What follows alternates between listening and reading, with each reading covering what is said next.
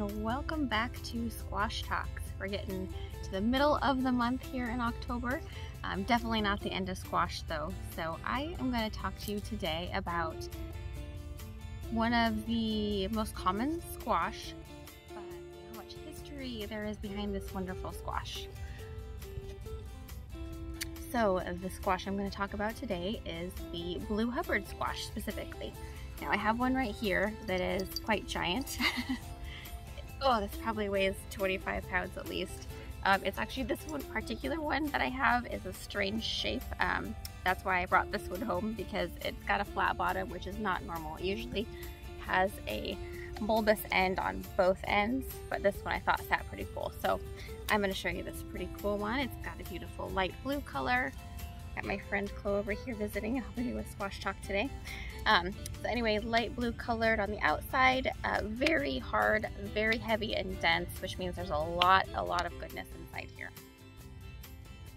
So in all of the research that I was doing on the Hubbard squash, which there is a lot of it actually, probably the most I found on any one squash, which is a lot of fun. But in my research, I found a book that I'm dreaming of owning one day, and it is called Squashes and How to Grow Them. It was written in 1883 by Mr.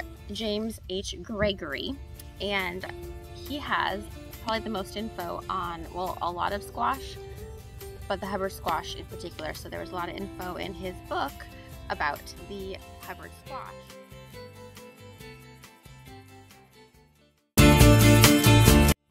Originally, the Hubbard was actually a green squash, and now we have the blue Hubbard squash, and they originally thought that it was probably an old variety that was brought back, but really it just wasn't very common in America. So it had been around before, and through many transitions it turned into what is now the common blue Hubbard squash.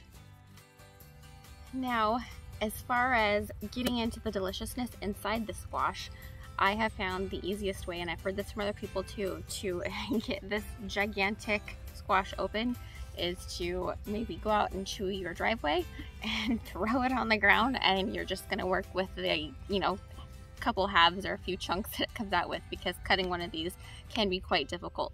But it is very delicious inside. Super dark orange, creamy. Some describe it as tasting like a sweet potato inside.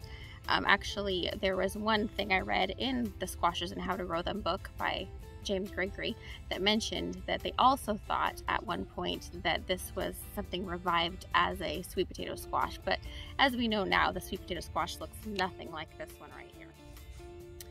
Many people actually use the Hubbard squash instead of pumpkin in many pie recipes or any other baking recipes, because it's so much better. It has a pumpkin-y flavor, but also like a mix of sweet potato and pumpkin, and super creamy, much better than just using a regular jack-o'-lantern. So I highly recommend you try the blue Hubbard squash. We have them at the farm right now. They are delicious for baking, curries, for just about anything that you'd like to try squash in. All right, maybe you want to go do some research on your Hubbard squash too. Have a wonderful day.